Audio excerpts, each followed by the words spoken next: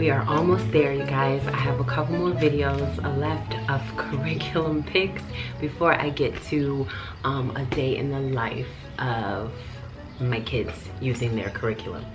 So today we are going to be talking about read-alouds. This time around, I thought this was necessary because last year I didn't really lay out my read-alouds very well, and I only got through probably maybe 5, which I don't love to say, but it's the truth.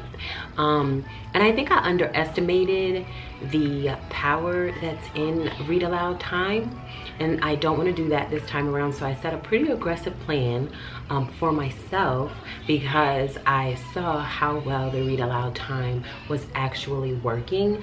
I think when you're moving along in everyday life, you kind of don't really recognize how good certain things can be in your everyday homeschool routine, and I think that's what I did. I kind of underestimated read aloud time in homeschool last year, so I don't want to do that this year. And so I'm really excited about my little read aloud plan, and I mapped out a bunch of the books that I wanted to read with my kids this year, and I'm excited about exploring the stories with them. So I'm just going to show you what I have planned, and it's a lot, so it's a lot of books.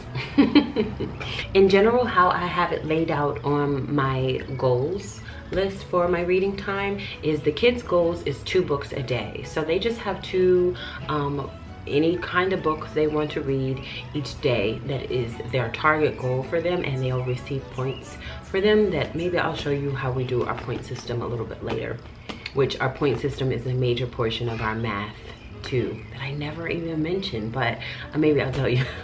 I'll tell you guys later. Other than the kids' goal, we will just try to cram in as much read aloud time as possible. I'm thinking during breakfast time and maybe a little bit before dinner, but I really enjoyed it, and I feel like it helped me to slow down and just actually get in some extra quality time with the kids. So I just want to do more of it. So first, let me talk about 2 of the apps that I have to go along with our read-alouds. I don't know if anybody has ever used this app before, but I found it while I was browsing through Pinterest. And because I had a little free space after canceling my other subscriptions that we used last year, I thought I would give it a try. I think it's about $3 or $4 a month, and I think they have a homeschool plan. I have to go back and double check. I did contact them to see if they had anything really special for us homeschoolers, and they kind of didn't. I was a little bit disappointed by that because I believe that the program is free to educators.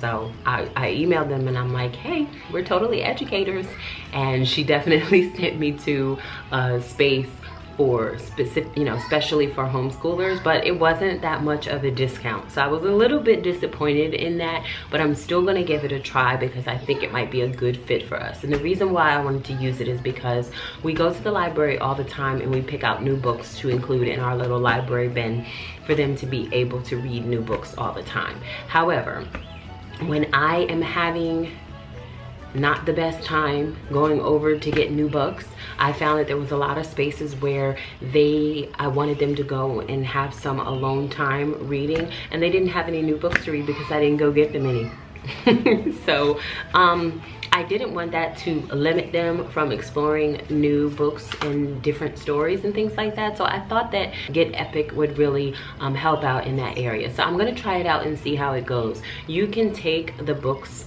that you find and include them into little folders as suggested reading for your kids. They each can have a profile so far, so I set up a profile for them. I like that they have some selections that are read to me. So for Savannah, she can still go ahead and pick a book, and that book will read it to her if I'm not available to read it to her. So I felt like that was like really a gap there that could be filled. And then also they had a section on Spanish books. So you guys know that Kendall's he's really into languages, and I'm just not there yet to be able to figure out how to get him there in that area. So it's really cool because they have a pretty decent selection of Spanish children's books where they read to him. So I thought that was really neat that he'd be able to hear the language by them reading the Spanish children's book to him. So I thought that would be another area where it would kind of fill in that gap.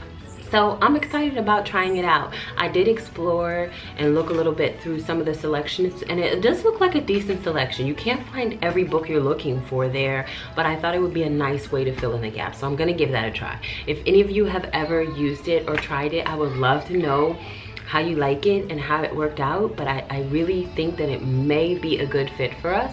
So I'll try it out for a couple months and see how it goes, and we'll go from there. So after Get Epic, the only other thing I have is an app that I've had for a while now, and I'm just going to continue to use, and that's the abcmouse.com.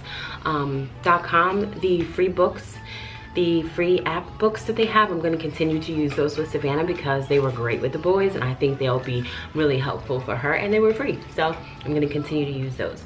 But now I'm just going to go through the books that we've selected for read-alouds this year. It's a hefty, this is only half of them, guys. It's only half of them, but I'm excited. I have A Wrinkle in Time, The One and Only Ivan, The Borrowers, Wonder, The Secret Zoo, The Miraculous Journey of Edward Tulane. I got the complete collection edition of Oz. I'm excited about that. My Father's Dragon, Bud, Not Buddy, Ronald Dahl's Matilda, Flora and Ulysses, The Phantom Toll Booth, Fish in a Tree, Stuart Little, James and the Giant Peach. And you guys, I'm so extra. When I am looking for a book to reserve at the library, I totally select the one with the cover that I want the most.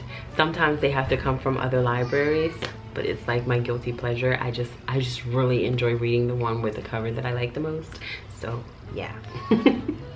Okay, so the last one I have is Peter Pan. I'm so extra. Look at this Peter Pan one. Look at it. This is actually the Centennial Edition. And it's really not, the story is really not this big, you guys, okay? This was just for me. I mean, it's for them. I'm gonna read it to them, but I got this particular edition because, you know, it's for me. And what it does is it just basically lays out the story, and let's see if I can show you. And it has notes from the author, and then it has little sections on the sides of the stories that tell what the author was thinking while he was writing the story. So it's only big because of all of the extras. It's only big because of all of the extras that they included in the story. So it actually starts, let's see. Yeah, see? It starts halfway through. The rest of it is just for the storyteller and me. So it'll be cool that while I'm reading it to them, I can go ahead and just read about the author's thoughts and things like that. So that's why I wanted this edition. So that is Peter, can you see it? Peter Pan. And that's it, you guys. It's a pretty hefty book list, but we're gonna make our way through it. You just wanna come out here for a minute? Okay, girl.